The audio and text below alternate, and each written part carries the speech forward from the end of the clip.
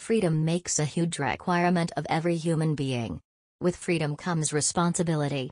This is a frightening prospect for the person unwilling to grow up and not carry his own weight. You gain strength, courage, and confidence through every experience in which you really stop to look fear in the face.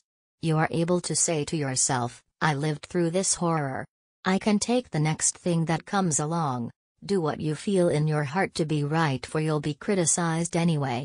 You'll be damned if you do, and damned if you don't. You have to accept whatever comes, and the only important thing is that you meet it with courage and with the best that you have to give. Probably the happiest period in life most frequently is in middle age, when the eager passions of youth are cooled, and the infirmities of age not yet begun, as we see that the shadows, which are at morning and evening so large, almost entirely disappear at midday.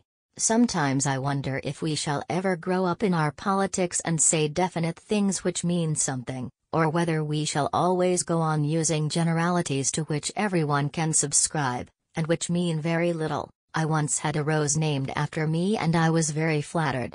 But I was not pleased to read the description in the catalogue, no good in a bed, but fine up against a wall.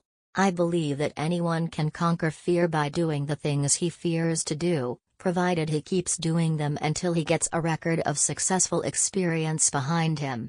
One's philosophy is not best expressed in words, it is expressed in the choices one makes. And the choices we make are ultimately our responsibility.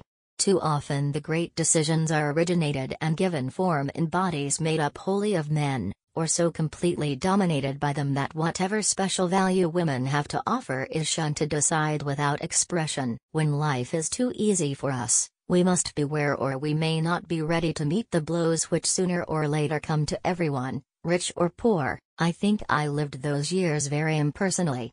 It was almost as though I had erected someone outside myself who was the president's wife.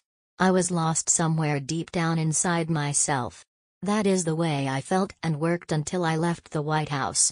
Anyone who knows history, particularly the history of Europe, will, I think, recognize that the domination of education or of government by any one particular religious faith is never a happy arrangement for the people.